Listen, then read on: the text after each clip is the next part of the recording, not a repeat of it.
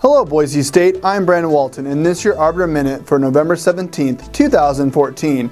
On November 7th, students had the opportunity to attend a community leadership panel hosted by Pride Alliance and ACLU of Idaho. The LGBT community discussed their victories and future plans as a panel at Boise State's Diversity Week. The forum served as a way to educate students about changes that have occurred in Idaho.